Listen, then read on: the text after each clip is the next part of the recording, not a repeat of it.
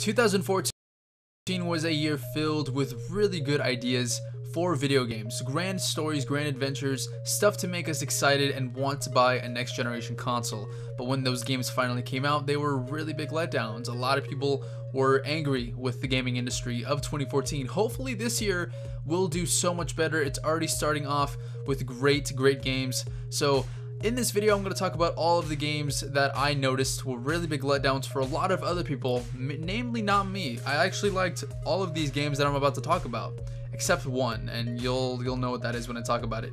But yes, a lot of people were let down, so let's get started.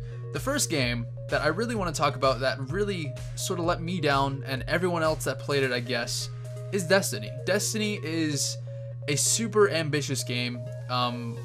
It has reportedly the biggest budget in gaming history to work on, $500 million. That's more than Grand Theft Auto 5.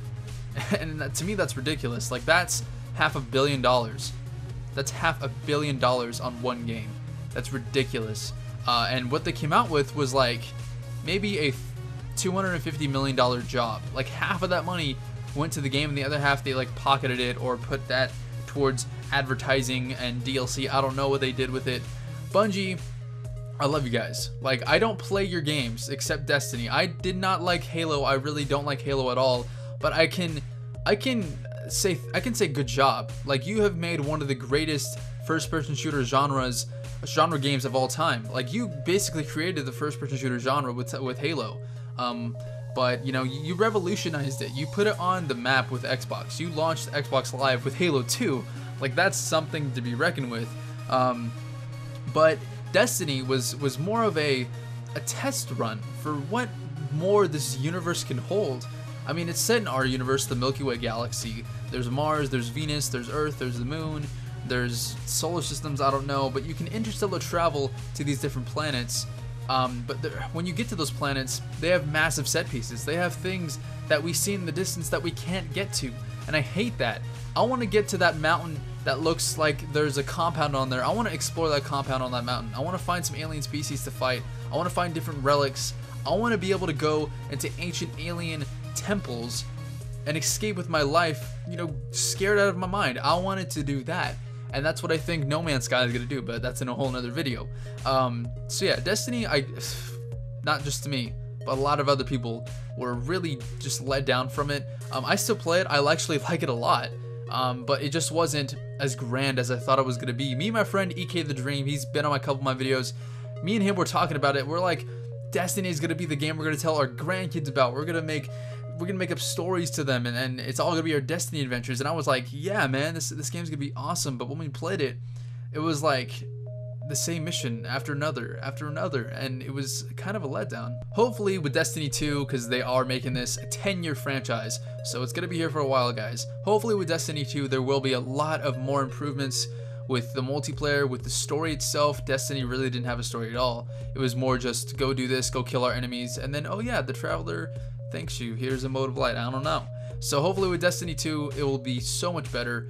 Bungie, you have some work to do for the sequel. You have some work to do. So now that Destiny's out of the way, let's get to another game that not just was a letdown, but was filled with bugs, and that was Assassin's Creed Unity.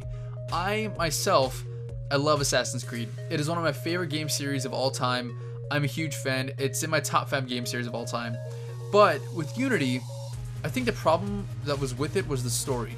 The story itself was good, but it could have been written way better. Like, the universe of Assassin's Creed is so unique and so full of mystery and violence and intensity that Desmond Miles, now that he's gone, no one's really filling his shoes. We're really just getting these random drone guys who are getting animuses like Xbox Ones and playing games. I don't know who the hell I'm playing as. The game has totally taken out the real world aspect and just put ourselves in the animus, and I like that. When I first saw the first official trailer for Assassin's Creed, the first game, I thought it was just you in the Crusades. But when it came out, it blew everyone away that you were playing as a guy in the real world, basically going into the Matrix. It was ridiculous. But now they're sort of going back to only the animus, nothing in the real world. So they could have worked on a better story. I like the story myself, but they could have worked on a better one. And then another thing, this game was riddled with bugs. When it first came out, it was rushed. It was 100% rushed, I will say that. Because of the end of the year, just yearly Assassin's Creed. If this game came out in like January, and they had time to work on the bugs, like it would have been way better. Like the bugs would have not affected any gameplay. I fell through the ground in one of my walkthrough videos, and I was like laughing half of the time, but it was sort of a letdown because I did not want to spend my $65 on a game that makes me fall through stuff and makes me clip on walls. And the climbing abilities, a lot of people don't like it.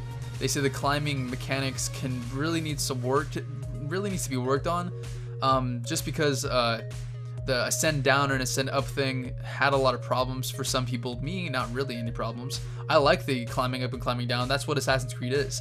And if people still keep complaining about it, why do you buy the game? Like, why do you buy the game if you don't like the way the game plays?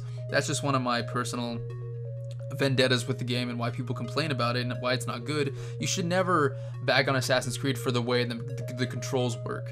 They're really good controls. Like, the fighting mechanics probably could use a touch up here and there, but the climbing controls were fine. Especially in Unity. They made it way advanced than Rogue and Black Flag, way advanced. But yeah, Assassin's Creed Unity was one of those other games that kind of let down a lot of other people. But the one big game that, and this is the final game I'll talk about, the one huge game that really let me down was Titanfall.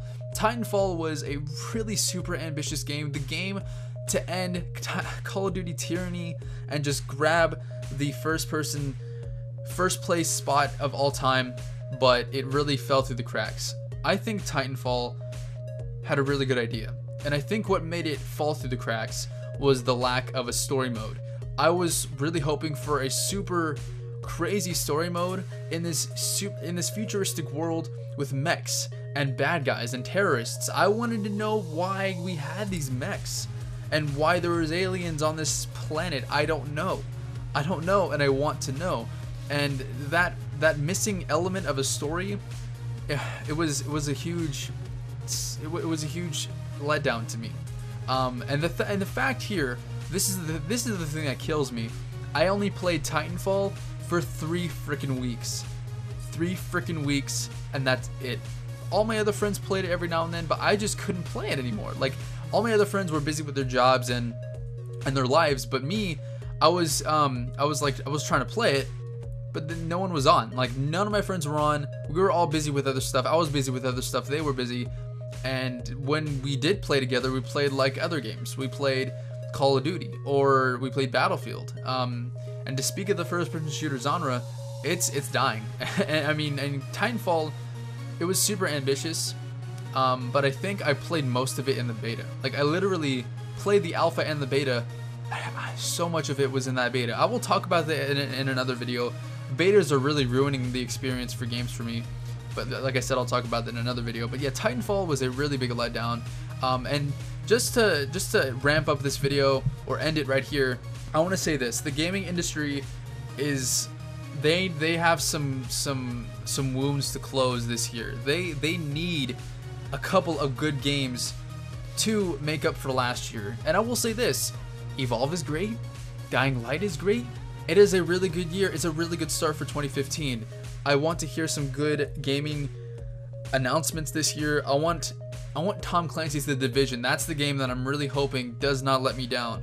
I want that game to be really, really good. I have faith in it. And after Assassin's Creed Unity and even Watch Dogs, a lot of people thought Watch Dogs was a letdown. I really hope that Ubisoft brings their A game for 2015. So that's about it, everyone. Let me know in the comments if any of these games that I talked about really ticked you the wrong way and made you really regret you buying them. Because to me, I know for a fact that I wasn't regretting buying these games. I got them, I played them with my friends, I had my $65 worth out of all of them, and I will never trade that for anything else.